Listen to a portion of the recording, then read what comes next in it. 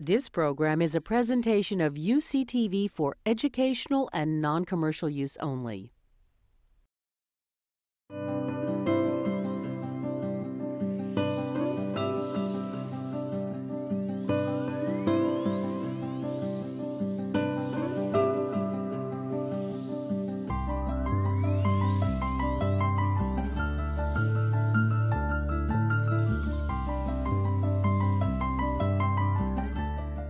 Everybody, and welcome to the Carbon Revenue panel this afternoon. Thank you for coming.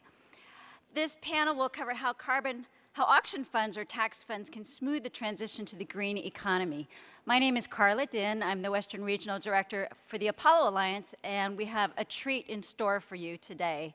This panel will be structured a little bit differently than other panels, where we're going to have brief presentations by each speaker, followed by a lively, friendly debate by our panelists.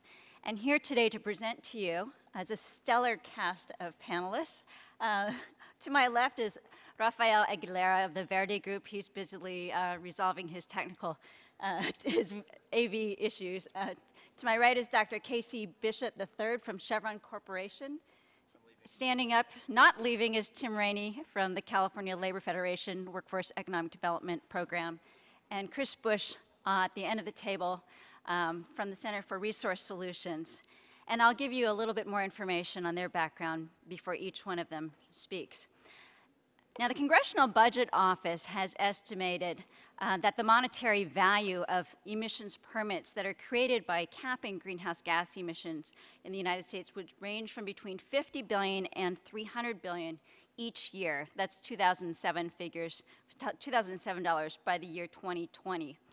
And similarly, President Obama's 2020 budget projects raising a whopping $645 billion from the auctioning of emissions between the years 2012 and 2019. And his proposal is to use the bulk of those to benefit the middle class. And as you've heard throughout today, there's great debate about whether or not those allowances should be auctioned off, and if so, what percentage, using those revenue streams for a particular purpose, or given away through free allocations. And auctioning would require the large-scale carbon emission emitters to purchase a permit for each ton of greenhouse gas emissions that they release. And 100% or near 100% auction could, on the other end of the spectrum, ensure the investments in a whole host of different whether it's investment funds for clean energy technology, for support for low-income ratepayers, for the benefit of the technology modernization for renewable energy and energy efficiency. So what we're going to hear today is a lively debate about all of those topics. So our first speaker is going to be Chris Busch. Chris is Policy Director for the Center for Resource Solutions. He was appointed to the Economic and Technology Advancement Advisory Committee for AB 32 implementation, which, as you know, is the Global Warming Solutions Act, and that committee is otherwise known as ETAC. In 2006, Chris authored the report, Managing Greenhouse Gas Emissions in California, while he was with UC Berkeley's California Climate Change Center. He holds 2 graduate degrees from UC California, Berkeley, a PhD in environmental economics from the Department of Agricultural and Resource Economics, and a master's in public policy from the Goldman School of Public Policy. Let's give him a warm welcome. Chris? Thank you. Thank you, Carla. You know it's going to be a good presentation when you start with a marginal abatement cost curve. But basically, this explains why the value of the allowances is so large, as Carla referenced. And basically, what this graph shows is the red line is a marginal abatement cost curve, and on the x-axis, horizontally moving, is the increasing reductions increasing amount of reductions. So to the far left, you'd have 0 reductions and 100% reductions on the far right. This is the So as you get more reductions, the cost is going up. So the area to the left is actually, the triangle on the left is representative of the cost of the reductions that is going to be induced by climate policy. And on the right, the triangle is the the value of the permits. And basically, the amount of emissions that are going to be covered by permits is far greater than the amount of reductions we're trying to achieve. And that's where the large value comes about. So the bottom here, I'm referencing this paper. It's where I'm getting a lot of my information. It's called The Incidence of U.S. Climate Policy. It's by Dallas Bertrand, Resources for the Future. I'd recommend it highly. It talks a lot about these issues. So some of the advantages of auctioning, I'm here to argue for auctioning, although to be honest, I'm sort of taking the easy way out. My view is the fungibility of allowances and the dollars raised by allowances mean basically you can do anything with the dollars raised by auctioning that you can do by giving away allowances. So the punchline is that I believe that these competitiveness issues we're talking about, the leakage concerns are real and we need to address them.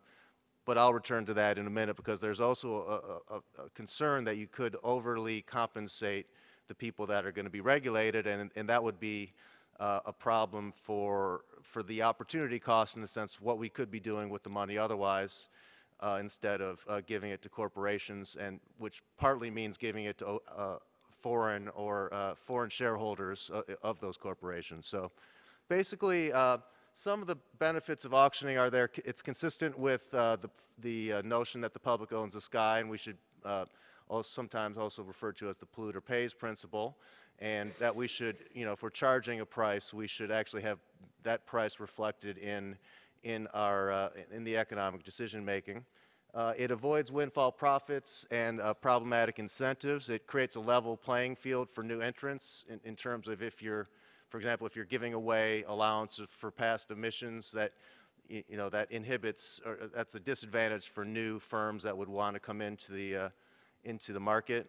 It also rewards early action in the sense that firms that have reduced emissions have to purchase fewer allowances. So those are some of the reasons that I favor auctioning. Let me tell you what the Market Advisory Committee, a body created to advise the Air Resources Board, had to say about auctioning. It said that, quote, "The objectives of cost effectiveness, fairness, and simplicity favor a system in which California ultimately auctions all of its emission allowances." And essentially, in terms of ultimately getting to 100% auction, the exception they're holding out for really revolves around these competitiveness issues. And I think it's important that we take these competitiveness issues into account, but you can also go too far in that. I just wanted to raise, this is a slide from Michael Grubb. He's the chief economist at the Carbon Trust in the UK. And basically what I want to draw your attention to is these are allocation methods in the yellow triangle. And basically everything except for auctioning has some potential distortion that it induces, either excessive carbon intensive capacity, inefficient fuel choice, or less energy efficient investment. So those are the sorts of distortions you can get if you don't auction.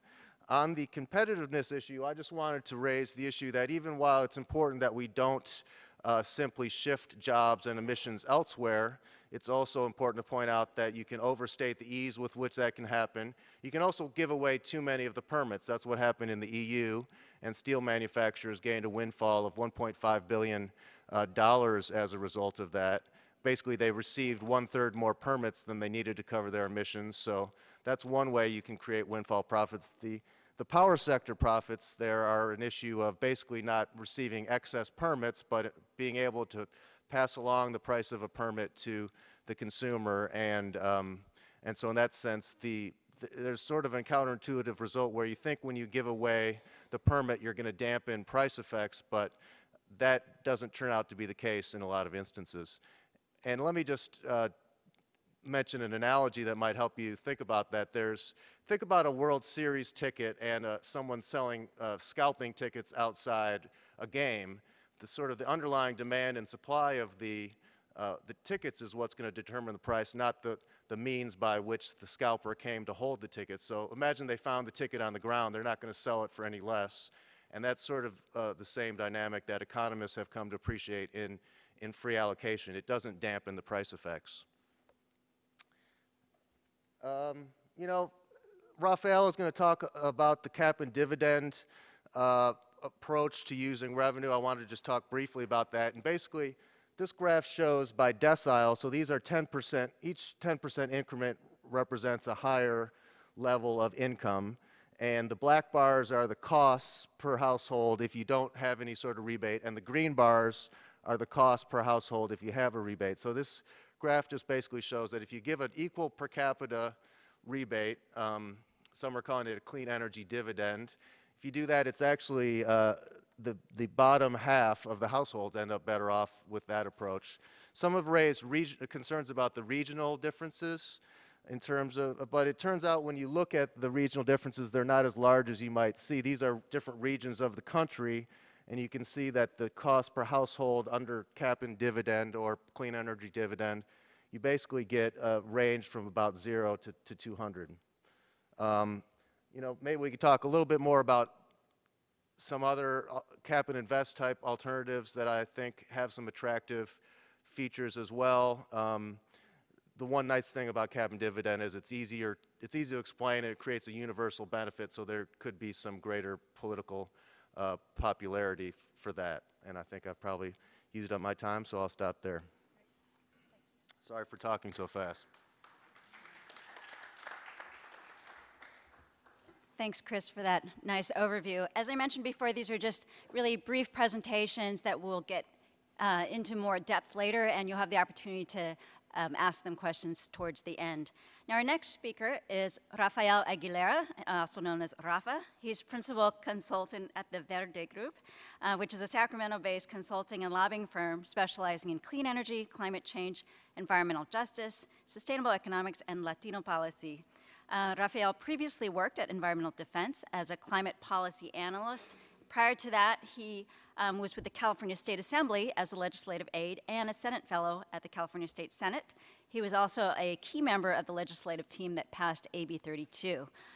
He also served as a junior policy committee consultant for the Senate Environmental Quality Committee under the chairmanship of the environmental champion, Senator Byron Scher. Here's Rafael Aguilera. Thanks for the introduction, Carla. Appreciate working with you too on all this stuff.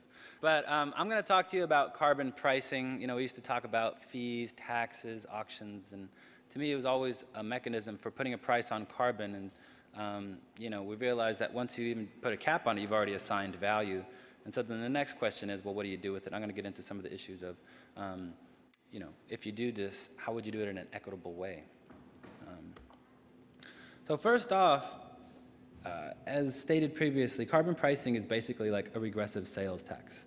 And that's because low-income consumers spend more of their disposable income on carbon-intensive things like energy, transportation, as a proportion of their income.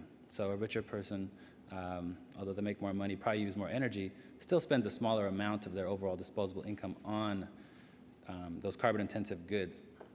And so this raises some fundamental questions about should we carbon price at all?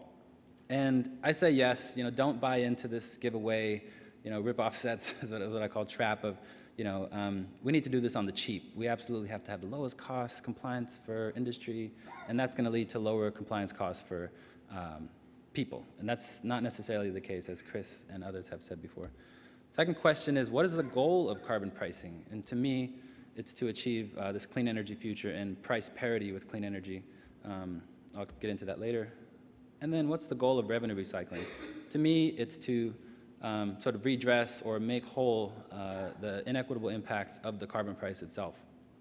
And then how do we mitigate that regressivity? And that's a really good question. It's open for debate, I think, the subject of this panel. I'm going to blow through this, but it goes without saying, perhaps, but once you put a cap, that's a little cap, on greenhouse gas emissions, there's value created, whereas before there was none. And the tighter the cap that you put, the greater the value. Okay, law of scarcity does that. So the value created could be $100 to $500 billion per year at the federal level. This is nothing to sneeze at. It's a significant amount of money. And like I said earlier, the Congressional Budget Office has analyzed this to see the various impacts, and basically they proved that it was regressive, but that if you did a per capita rebate, it would address the regressive impact in some way. I'm going to go beyond this and talk about other mechanisms. So putting a price on carbon, this is a roadmap, basically, to the clean energy economy. If we progressively price, either through fee, tax, or auction, this is the goal here. We want to achieve price parity for clean energy. Okay, and I borrowed this from Lori Williams, who is a strong advocate of fee and dividend as well. It's a great quote by Van Jones. Basically, to me, this explains how there's existing inequity in the current distribution of environmental, green assets, if you will, and toxic burden. With solar, right, something that we're famous for, the California Solar Initiative, this is the distribution of PV panels in the state as a result of the program.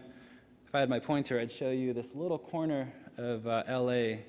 Can anybody guess what famous zip code it might be, where they're getting all the hot 90210? Exactly. So that's where all the funding has gone for solar investments, for example, $3 billion. Energy efficiency, this is a study that showed the penetration rate, which is how much they've covered, actually, of the people that are eligible. And 2 to 4% is, to me, not really sharing the wealth when it comes to California's energy efficiency benefits. And we always, it's our claim to fame, right, that we've decoupled energy with our economy. And to me, if we're not really benefiting low-income folks like we should, then we have some ways to go. Prius registrations, high concentration in this area, Marin, right? But look inland, the Central Valley, where the longest commutes are, people could really benefit. Parks, another disparity. The pink is an area of LA where there's the greatest disparity of what we call park-starved communities, people that don't have access to green space or parks. And here in the Bay Area, this is from a Manuel Pastor study, shows the concentration of toxic release inventory sites, basically really toxic things like refineries and distribution centers and that kind of thing, and the distribution of people of color throughout the Bay Area. So if the green wave is coming, then how are we going to make sure that it lifts all boats? That's really the question here. Certainly not going to be the Lieberman-Warner example. This bill, which failed last year and resembles this year's bill, was basically the biggest pork barrel piece of legislation ever, and the largest gift of public trust in the history of the United States government. Tons of bailout, tons of money for fossil fuel industry, nuclear energy got some, and all this money comes out of the carbon price, which means it comes out of people's pocketbooks. So to me, if we're not really addressing equity, as this is not, we have a long ways to go. Examples of things that are equitable to invest in, the per capita rebates, as Chris has stated, show promise of not only increasing the longevity of the program because of the fact that it's a universal program, much like Social Security, versus a means-tested program like food stamps, welfare programs. The second thing is that as the carbon price goes up or the cap comes down, revenues increase and the dividends also increase. Another great thing to invest in are what I call green assets, or those things that have value, which are of social or economic environmental value as well as just economic value. So the case for cap and dividend, which is something I find myself underrepresented in a lot of debates, it goes kind of like this. The first thing is, number one, as Professor Holmes stated earlier, okay, her first name is Holmes, sorry. Basically, the sky is a gift of creation, okay? And if there's no price on it, it's because the people have not taken the collective property right to enforce that. When we do that by setting caps and stuff, we got to make sure that that's the property right that's assigned, not some allocation scheme that rewards the dirtiest polluters. Second thing is that if we have a high enough carbon price, there'll be very little incentive to trade. And for example, if you're going to build a building, you wouldn't buy 2 building permits if you only needed 1, right? So if you were going to try and cover your emissions for the year, you're going to have a strong incentive to reduce those emissions and not buy excess permits if there's a very high carbon price. Third is simplicity, right? If you were trying to capture the water droplets, it's just sort of an analogy to reducing greenhouse gases at the point sources, tailpipes and whatnot, wouldn't it be much simpler to just turn off the valve upstream? That's an argument for capping way upstream at the extraction wellhead or the first place of entry into the economy. This is an environmental justice principle that's long been held. Polluter pays. If there's some damage done to the public trust or the environment or public health, who should be assigned that cost to mitigate that? Polluter pays. And then what to do with that money, because it will be created. You have three choices, basically, if you boil it down. Polluters, giving it away based on historical emission levels, giving it to the government and trusting that something good will happen from it, cap and auction or cap and invest, or cap and dividend, which is investing in basically everyone's collective right to a stable climate. The financial argument. This could be taken one of two ways, and these are some back-of-the-envelope calculations that I've done based on the ARB's recommendations for phasing in a cap program. In the blue boxes, you can either look at that as money that's taken out of each individual's pocket or money that is basically rebated to the person's individual pocket. So in the year 2020 and 2050, this is a significant amount of money. I mean, $1,600 per household in these tough economic times could really, impact if it doesn't go back to them, and if it goes back to them, it could really help keep them whole. A lot to say on these numbers, but I'll pass through. The AB 32 legal argument is that any market mechanism must be designed so that the distribution of allowances are equitable, and equal distribution of the benefits, to me, is one of the best answers of what does equity mean in this case. And this is I'm not a lawyer, so I can't completely back this up, but it's been made by not just me. And it's that, AB 32 didn't really pass as a 2/3 majority vote bill, and so it didn't authorize taxes. But 100% rebate is not necessarily a tax because it's not revenue generating, it's not a revenue generating activity. So under the Sinclair Paint decision, which says you have to if you can only raise a fee for mitigation of the harm caused by that activity that you're feeing against, this is one way of getting around both the Sinclair nexus, but also the tax issue. One big question that I always get is, why cap and dividend if we could just invest in green jobs and worker training and public transportation and all these things? And one of the reasons is because dividends themselves are actually taxable, and 24% of the money would actually come back through federal and state governments via income taxes, sales taxes, because this money is basically recycled. And then that money, could then be used on anything without having to bear a nexus to the actual fee. So green jobs, public transit, clean energy, resource adaptation, all these things are possible. Green assets, let me just give the definition of it. To me, it's anything that has a social, environmental, economic value that is owned by an individual or a community. And in this case, it could be solar, which is an example of prepaid energy investment, free fuel for life, the panel. Parks, which we know there's some disparities in, and provide clean air benefits and public health benefits and clean ways to get to work and school and those types of things. So, to me, with the carbon revenue on the table, it's been treated, I think, sort of like a green piñata. Everybody's taking a whack at it and everybody's scrambling for the candy. But to me, since this all comes out of people's pocketbooks, I wonder if those investments are going to be geared towards addressing the regressivity problem. And I think we can do it if we have this appropriate mix. But this is a conversation that we all have to have, and I think the authentic dialogue that we're having today is really one of the first steps. So I thank you guys for your time, and any questions?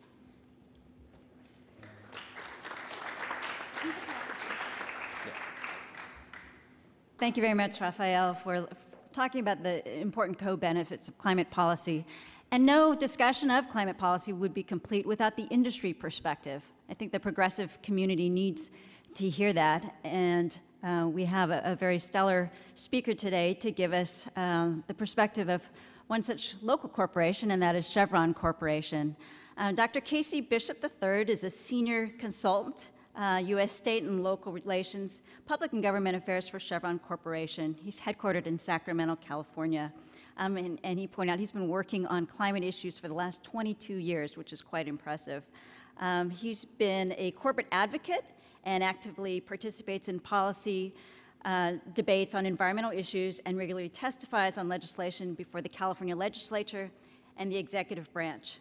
In 1981, he joined the environmental and health protection staff of Chevron Chemical Company. In this capacity, he organized Chevron's program for hazardous waste site cleanup and instituted compliance to protect human health and the environment from the potential hazards of waste disposal requirements. Casey has quite an interesting and varied background. He's a member of the American Chemical Society, the Air and Waste Management Association, the Environmental Defense Fund, and he also serves on the California Wildlife Federation, Solar Cookers International, which I'd like to talk to him about later, and the Tahoe Baikal Institute. Here is Dr. Casey Bishop.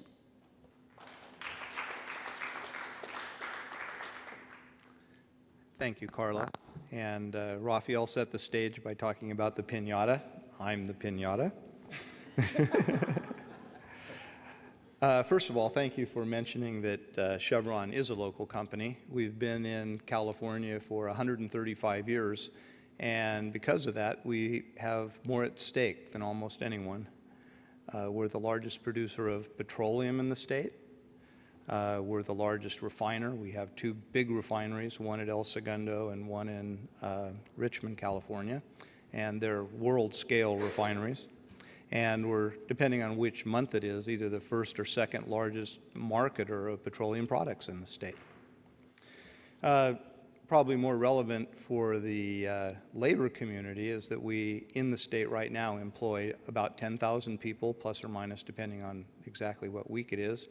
And those are full-time employees, and about a third of those, maybe 30%, are good blue-collar union jobs. And a good balance of the rest of them are professionals, mostly engineers, lots of scientists, lots of MBAs, and actually very few lawyers. We, in California, are very concerned because we are part of California. We've been here in the non-carbon world, which is about to change, so that when people start talking about putting fees on what our emissions have been, it really has a huge impact to our company. And probably the best example is, and we've looked at what what we think it's going to cost us to change things in our refinery.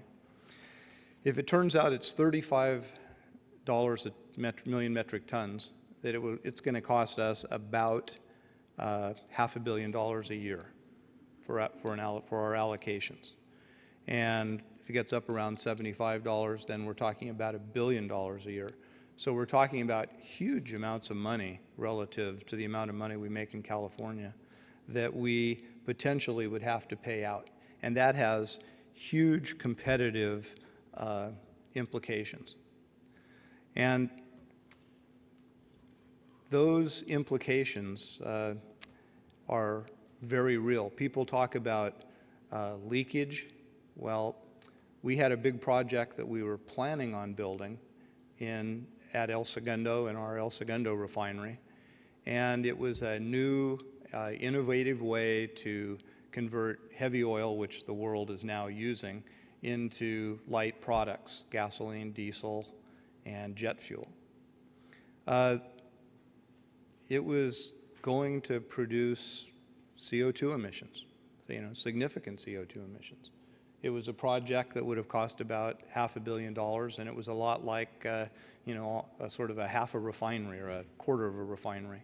It would have employed, somewhere between 8 and 10 people on 3 shifts, so it would have been, 25 to 30 people around the clock. That project, because of the CO2 emissions and with the passage of AB 32, is being built right now in Pascagoula, Mississippi. And it had been on the books for El Segundo, California.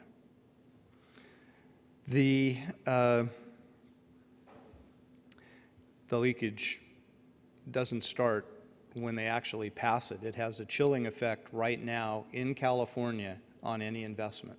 So getting the rules out and getting them clear right away is really important. Now, when I say something like that, I think everybody's likely to think that, well, of course, I work for an oil company, Chevron's against, AB 32. We did oppose it. We thought it was very silly to do it as a state. But once it passed, we've been doing everything we can to try to do it as effectively as we can. The economists, many of them, with the exception of one or two ARB economists, have all estimated that doing the kind of things we need to do to prevent climate change are going to cost us 1 or 2%, depending on how well you do it or how efficiently you do it, of the gross state product or the gross domestic product for the world. The Stern report said the same thing, but they all justify it by talking about the long-term benefits and the fact that society will be clearly better off if we make the investments now, and we're not quibbling with that. In that regard, Chevron actually supported the adoption of the scoping plan that ARB adopted. We supported the LCFS, the low carbon fuel standard, because we think strategically for our nation and for the world, doing something with transportation fuels is important to do. And we're not saying that we shouldn't do auctions ever, or that 100% auctions should never happen ever. But I think we have to realize that we're in a transition phase from the sort of older petroleum coal economy to the more modern, how are we going to maintain our society and using greener energy. That isn't going to happen overnight. And I think probably the EU is the best example. There have been so many people that have been talking about 100% auctions or 100% carbon taxes for the last 15 years, and yet nobody's really doing it. And even in phase 2 of the EU ETS, they're now looking at how you would actually do allocations in a different way. There's been sort of a false choice that's been set up. And it really talks about in 2020 or 2025, whatever year you're in, should we have 100% auctions or not? Well, if you've had that transition period, a lot of the economists will tell you, yes, we ought to be doing something that's efficient, and that would be auctions or taxes. But if you do that, the economists always also say, which seems to get lost in the translation, that you have to take those revenues that you get and actually efficiently recycle them back into the economy. Otherwise, it'll have a regressive effect on capital investment in the economy of either the state or the country.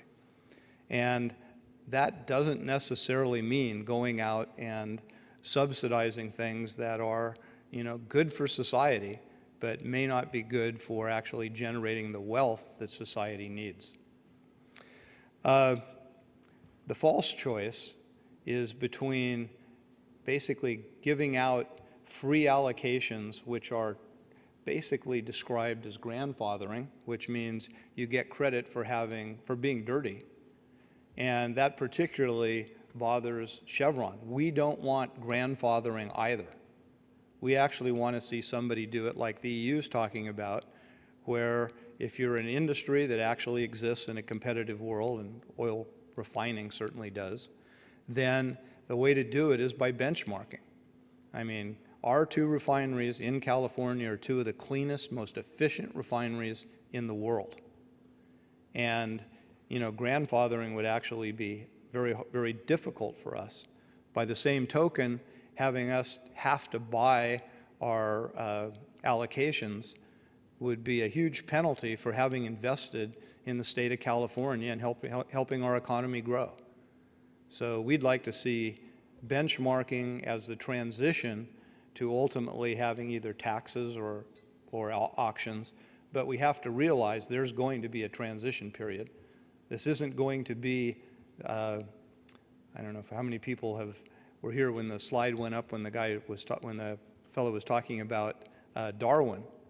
but I just came back from the Galapagos Islands where I was reading about, there's one little island called Daphne Major where they studied the finches. You know, it's got to be a nerdball to do this. But anyway, I was reading about it. The guy won the Pulitzer Prize for the book, actually. But the most interesting thing was one drought changed all the rules. And it was very, very hard on the population of that island. I mean, yeah, they changed things, but it was just very, very hard on the species that existed on the island. So we have to admit we're going to have a transition. We have to take our time doing it, and we need to be cognizant that the people that have invested in California shouldn't be punished. So, thank you.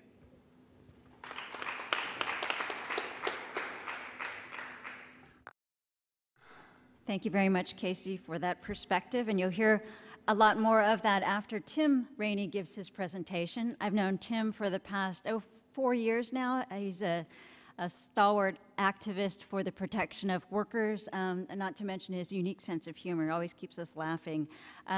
He's the director of the Workforce Economic Development Program for the California Labor Federation, and otherwise known as WED. Their primary work is policy development at the state and local levels, brokering industry-based training partnerships among unions, employers, community organizations, educational institutions, and public workforce agencies. Tim previously was the policy director for the California Workforce Association. He advocated there on behalf of local workforce investment boards and legislative policy and administrative deliberations in Sacramento and Washington, D.C. Prior to joining CWA, he was a consultant to the Senate Democratic Caucus of the California State Senate. He's also co-founder and executive committee member of the EDGE campaign, proud member of the California Apollo Alliance Steering Committee. He holds a bachelor's degree in government from California State University, Sacramento. Here's Tim to give the worker perspective. Just a couple things first. I want to acknowledge the UC Berkeley Labor Center for its extraordinary work and leadership on helping us understand AB 32 implementation, how it's going to impact workers and communities, and for putting on this event, which is another step in a long series of work they've done. So think about Andrea Buffa. And I also want to acknowledge Jim Bino, with the machinist who was on the last panel, is in the audience, still awake, I hope. Jim is on our executive council of the California Labor Federation and chairs our Green Jobs Committee. And Jim's a leader, and we're proud to have him really pushing the envelope on this stuff. I'm kind of the workforce economic development person at the Labor Federation, so everything I sort of think about is through that lens. So in preparing for this, my thoughts as I drove in from Sacramento, I was sort of thinking about the massive amounts of dollars that are going to be available through this process of carbon pricing and cap and trade. It's going to be a different amount depending on what kind of system we get to. If we phase in an auction, we go 100% auction right off the bat, or whatever. There's going to be hopefully some amount of money at the state level to reinvest in our economy and our people. I think it was mentioned, Carla said it could be $50 billion. It could be more. Is that sort of a conservative estimate, $50 billion? That's an extraordinary amount of money. So again, the workforce perspective on this, the federal commitment to job training in California amounts to about $500 million a year. And the Recovery Act dumped about 100% more money into our economy, just one-time funding. So $500 million, that's the entire federal commitment to job training. We've got another state training program called the Employment Training Panel. It's about $50 million a year. Our total commitment in the state of California, state funds and federal funds, not including the K-12 system, amounts to about $4 billion a year. So we're talking $50 billion in new revenue a year at the state level that we can reinvest. If you took just 10% of that, you're already matching dollar for dollar nearly what our current expenditure is on job training. So I'm excited about the potential of a cap and auction. I've learned a lot, I should say, from the panelists. I didn't have time to work their stuff into my comments, so I'll just ignore what they said. You can ask questions later. So I'll try to be really quick, because I know Chris has been chomping at the bit to get after Casey, so I want to let that happen. So first of all, just kind of overriding principles on how to invest this funding. Real quick, number one, it's got to be targeted to have impact. Two, let's build on existing programs, government programs, and not create a bunch of new ones, because it's a waste of money, and we already do that. Connect strong labor standards to this funding. It's public dollars, so it should be invested in ways that helps to rebuild the middle class. We've got a great opportunity to do that, so connecting labor standards. We can talk more about it if you want to. It was brought up last panel, and it sort of went into a quagmire, so maybe we shouldn't talk about that. And finally, create a carbon trust. I like what Holmes Hummel says often. This is one of my favorite quotes of hers. Each carbon allowance received by a company is a public subsidy. Hell yeah, it is, right? And so that revenue generated through the auctioning of pollution credits should be considered a public good. The revenue then of this system that we create, assuming we do it, should be overseen by the public very closely. And in my mind, that means a carbon trust or an advisory committee at the state level, looking at ways of investing this money that helps us transition to a green economy, but also helps people transition to a green economy. So possible uses of funds. I'll just go through a quick list so we can get to questions and stuff. Worker transitions. Worker transition, critical. The implementation of AB 32 is going to cause a lot of disruption in core industry sectors in California. And as Casey mentioned, these are the sectors that have the highest union density and the most good jobs, middle-class jobs in the state, right? It's manufacturing, transportation, construction, energy. All of these industries are going to have to do a great deal of work and investment in complying with new regulations because of AB 32. So there's going to be a lot of need to invest in people, in skill upgrading especially. We ask what a green job is. Well, every job rather in those sectors is going to be a green job, right? It's absolutely true. So we've got to really invest in skill upgrading these folks so they can stay competitive, so they can help the companies make the transition to a green economy.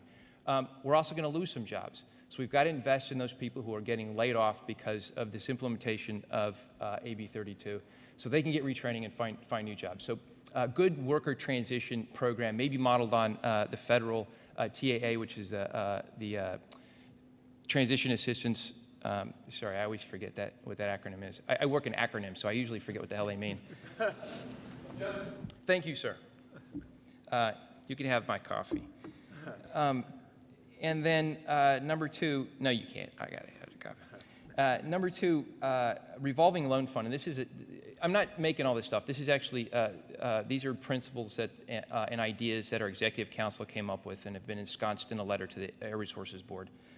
Revolving loan fund to provide low-cost capital loans to industry to help the transition happen, to adopt new technologies, processes, machinery, and also to help job training programs make the transition. I was talking to folks at a training program with the operating engineers, heavy equipment operators, and they were talking about the incredible cost of retrofitting their existing equipment just in a job training program and what that would mean for them. They've got no kind of money to make this transition.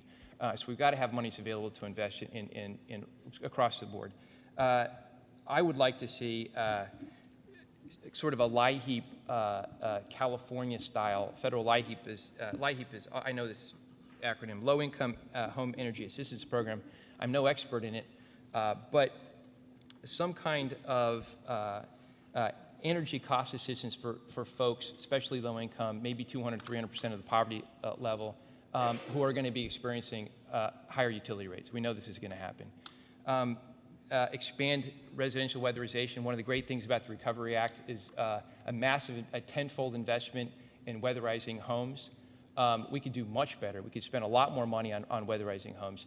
I was talking to the folks who are administering this program at the state level, saying that it's not going to be a substantial increase in the number of homes that get weatherized, and it's not going to mean a whole lot of new jobs, despite what we all kind of think about it.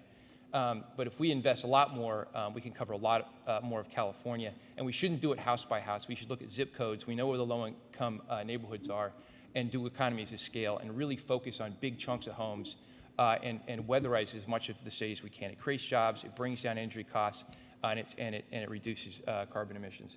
And then finally, expand healthy families or some other healthcare program to cover, if not if not all people, most people.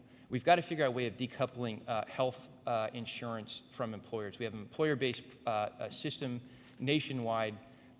We have incredible churn in the economy, though. Every time somebody gets disconnected from an employer, they lose access to their health insurance. And they got to find their way back into the labor market, and they usually lose their health benefits in addition to some of their income. As we've got terrible volatility now, there's something like 1 million job separations every month in just California before the downturn, which is extraordinary. You can see what it does to the middle class. 17% drop in income every time you leave the labor market and got to make your way back in. This AB 32 implementation is going to create more churn. So we got to look for ways of supporting workers through transitions like decoupling health insurance from employers. And I think I should say one more thing. I'm stealing this from Van Jones because Rafa mentioned Van. We have to spend a lot more money on job training. And this is what I heard Van Jones say before the Vice President's Committee on Middle Class. I can't remember what the committee, do you remember what the committee's called, the Vice President's Committee on the Middle Class? It's called Middle Class. Middle Class Task Force, thanks. So Van says, for someone trying to do the right thing, to get a job and support his or her family, we can't seem to come up with $6,000 for a 6-month or 12-month job training program. This is extraordinary. We have a hard time funding training for individuals in this state and across the country. Somehow $6,000 is too much money. But as soon as that person screws up, we won't hesitate to incarcerate that person for 10 times that amount of money, roughly the equivalent of a year at Harvard. And so we need a new math, as Van Jones says. We need to invest the money where it's best spent to support workers, and we got to do it in a way that actually makes sense, that's to scale to the need of transition in our economy. So I'll say no more. I wanted to dedicate the rest of the time to spirited debate on issues that I think might be on all of your minds, but we're afraid to ask. Now, the Waxman-Markey Energy Climate Bill involves lobbying efforts by the refineries at the national level. The refineries are asking for a 30% free allocation of credits. And I'd like to start this off by posing this to any of our panelists, of course, namely Casey and probably Chris with input by Rafael and Tim. How is this not perceived as windfall profits, and how do you view that as being for the public good? Well, as I think I said, I mean, you made the investments in a pre-carbon world, and so to turn around tomorrow and say that you were going to have to pay 100% for your allocations would be very disruptive, and in fact, it would be an immediate cost that would lead to leakage. It's not to say that you can't have a long-term transition, and that's what I was trying to say. You need it, because otherwise the disruptions that you'll cause in our economy and to our industry are huge. I mean, if you're in California, you're part of the Pacific Rim, and there's huge refineries in India and Thailand, South Korea. I mean, every one of those people can and will be happy to ship gasoline components into California, and we're going to compete with them.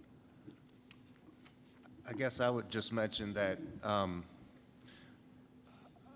I mean, in 1991, we had the Rio Summit, which was signed by George H.W. Bush, you know, which started the debate going. And so, I mean, Casey mentioned himself, he's been working on this for a long time, so I don't know when the pre-carbon world started, but I think it's too late to say that it's not already happening. So I don't know when the right time to put when investments were reasonably made or not, but I think one of the issues, I mean, where these profits come through is the ability to pass through costs. So I know, you know, when we look at gasoline, for example, it's not very responsive to price. So the way I think about it is, you know, the cost of a permit is really recognizing pollution is essentially an input to production.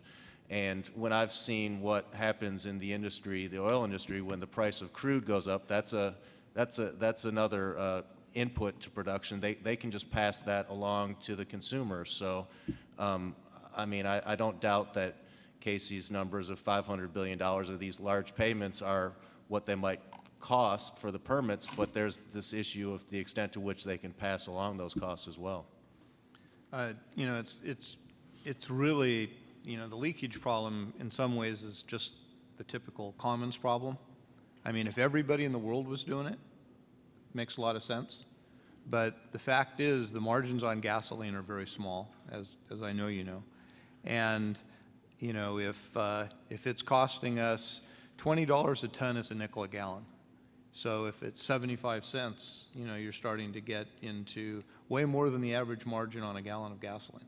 And basically that means if the prices go up, you're sending the, you know, we'll be making it somewhere else and shipping it in because we won't be able to compete. We'll just get drowned. I mean, California in 2020 was a net exporter of gasoline and had been forever. Now we're, even with the recession, we're a net 15% importer. It'll just get worse, and it'll get worse fast. A quick comment, basically. I mean, I think this is really a moment of opportunity, I think, as Manuel Pastor said earlier in the session.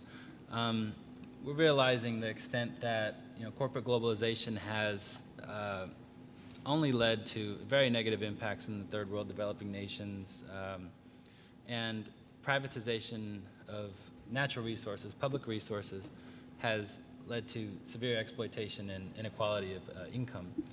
And without forethought of the future, you know, capitalism doesn't really provide for the future generations unless we set some parameters around it. And to me, what that means is we need to invest in some type of commons, a global commons, as you said, because all environmental problems are really fundamentally about resource management, you know, unequal distribution. And if we don't preserve the climate in a level that is respectful to the future generations, we're really doing them a disservice. And so I would hope that the reason why, you know, I promote cap and dividend is because it really would radically change the way people think about public assets and in this particular case, climate as an asset, a stable climate, that is. You know, just as, and I think we'll probably all agree on this, just as I said, whatever we do shouldn't be precipitous and, you know, basically hurt industry. By the same token, you don't want to hurt the less fortunate people in our society. You don't want to hurt the workers in our economy. So you have to have a transition. And, you know, obviously there's going to be dividends that you can spend on something. I guess the question, you know, we have so many people with so many good ideas of how to spend that money. And I think you have to keep in mind that when those costs start to be more than the cost of actually, you know, controlling the emissions, that, you know, you're starting to get out into the thing that it's really society is choosing to do something with a tax. And if I understood Chris's box at the very first slide, and pay attention, Chris, because I'm not sure I did, then, you know, once you get out past like 2020 or whatever the date was, when you start having to get the big reductions, then the free allocations start to be maybe more than the cost of reducing. But in that short term, they're not. And that's when you need to be thinking about if there are things that are monies that are being siphoned off, how do you use those in an intelligent way so you can really plan for this, you know, transition, which is probably going to be 10 or 20 years. Yeah, I think it flips around 33.5% where the costs exceed the revenue. Did you want to say anything more, Chris? Well, not on that per se.